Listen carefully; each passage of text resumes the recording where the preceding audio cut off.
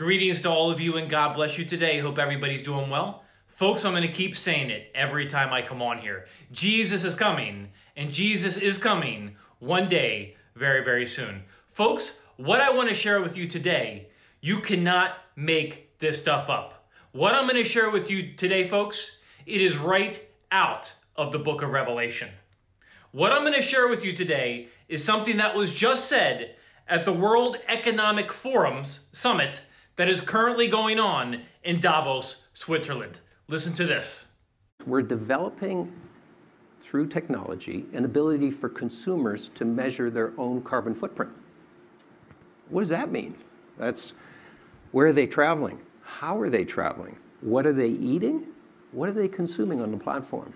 So, individual carbon footprint tracker. Stay tuned. We don't have it operational yet, but this is something that we're working on.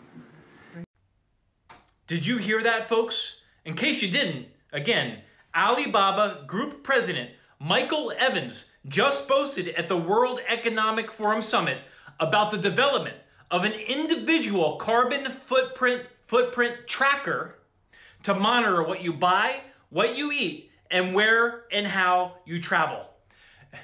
Why is this so significant? Because, folks, this is right out of the book of Revelation. We are told during the coming empire of the Antichrist, the coming beast system, according to Revelation chapter 13, there will be a system in place where they will be able to track and monitor everyone. In Revelation chapter 13, after the rapture of the Church of Jesus Christ, and during the coming tribulation period, which we are not in yet, there is coming a time where a man known as the false prophet, who's basically going to be the right-hand man of the future Antichrist, this is what he's going to do in verse 16 to 18 of Revelation chapter 13. And he causeth all, both small and great, rich and poor, free and bond, to receive a mark in their right hand or in their foreheads, and that no man might buy or sell, save he that had the mark, or the name of the beast, or the number of his name. Here is wisdom. Let him that hath understanding count the number of the beast, for it is the number of a man, and his number is 666, or simply put, 666. So folks, during this coming tribulation period, which we are not in yet, again, the rapture of the Church of Jesus Christ will occur before the Antichrist is revealed and before the tribulation period begins. However, during this coming tribulation period, right, when this beast system is going to be implemented during the tribulation, the false prophet will cause everybody, it doesn't matter who you are, to receive a mark in their right hand or in their forehead. And anyone who takes this mark in their right hand or in their forehead will be pledging allegiance to this beast system. They will be pledging allegiance to the Antichrist himself. The amazing thing is, folks, during this coming beast system, they will be able to track everybody. You will not be able to buy or sell or go about your everyday life unless you have the mark of the beast in your right hand or in your forehead. Now, the technology was not there for something like this in previous generations, but it's here now, right? And what you just heard, right? What he just said at the World Economic Forum further proves that the technology is there, folks. They said they're getting ready for it. And again, this is all about being able to track everybody, because during this coming beast system, they're going to be able to track everybody. Again, they did not have the technology for something like this in previous generations, but it's here in our face now. But the fact that he came out and said again that the development of an individual carbon footprint tracker to monitor what you buy, what you eat, and where and how you travel is in development right now, folks, this is wild. Again, this just further proves they're getting ready for this future beast system. I had to share this with you when I saw this today. You can't make this stuff up. Please share this message. If you're doubting that the Bible is real, that the Bible is the Word of God, just look around this world right now at everything occurring and look at what the Bible says. And you will see several things are true. The Bible is real. The Bible is alive. Jesus is real. Jesus is alive. And Jesus is coming back. And he's coming back one day very, very soon. This current world order, it is sinking, and it is sinking fast, just like the Titanic. You need to get on the lifeboat right here and right now. That lifeboat is Jesus Christ and him alone.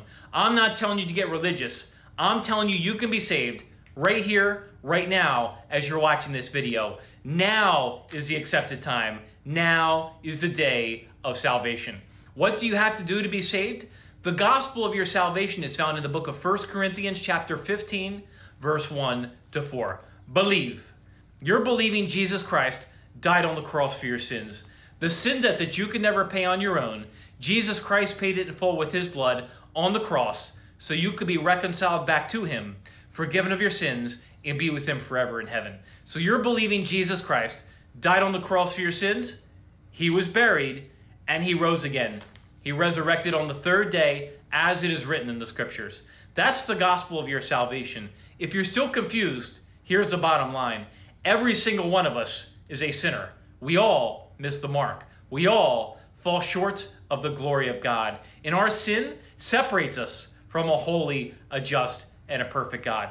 But God loves you so much that he would come down. He would be born of a virgin. He became flesh. He dwelt among us.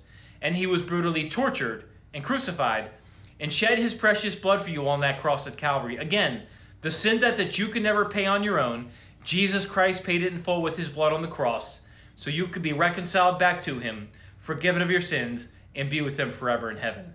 That is love, my friends. That is love. The bottom line is this. Heaven and hell are very real, literal places, and you will spend an eternity in one of those destinations. Hell's a real place. It's eternal torment. It's eternal separation from God. I don't want you to go there. Jesus does not want you to go there.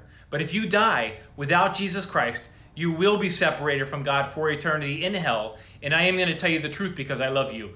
Jesus Christ is the only way to the kingdom of heaven, and he's the only name that can save you. I am begging you, I am imploring you to get saved right now.